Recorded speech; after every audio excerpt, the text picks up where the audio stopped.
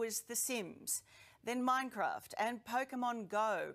Actually, if you're my age, first it was Pac-Man, but never mind.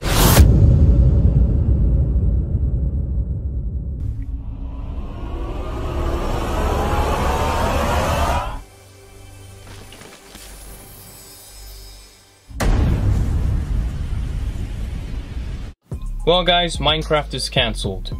Anyways, wait, did she say Pac-Man?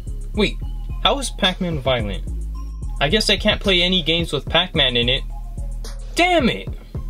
Now moving on to Mortal Kombat. I'm not gonna show gameplay because, you know.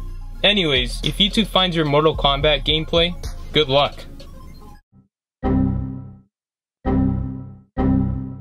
Guys, Mortal Kombat is violent. You know why? Because YouTube says so. So because of the blood in Mortal Kombat, it made companies put a rating label on their games. From an angry Congress and angrier parents, game makers offered a new rating system.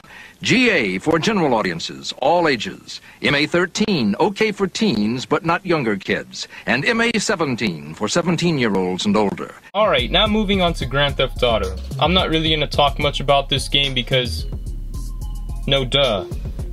Five Nights at Freddy's isn't really a violent game, but I mean, if you're playing the game still today, you're probably still watching Game Theory.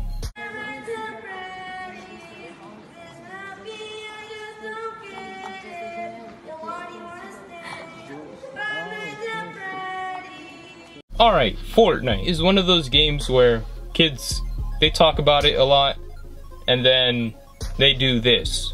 Okay, who likes Fortnite? We like Fortnite! We like Fortnite! We like Fortnite! We like Fortnite! Some of my friends actually can't get games like these. Why is that? Their parents just think it's not very good. We like Fortnite! We like Pokemon is the game that most people couldn't play because they thought it was the devil or something. I mean, I'm pretty sure you got the wrong guy. It's called Pocket Monsters. I'm pretty sure it's not the devil.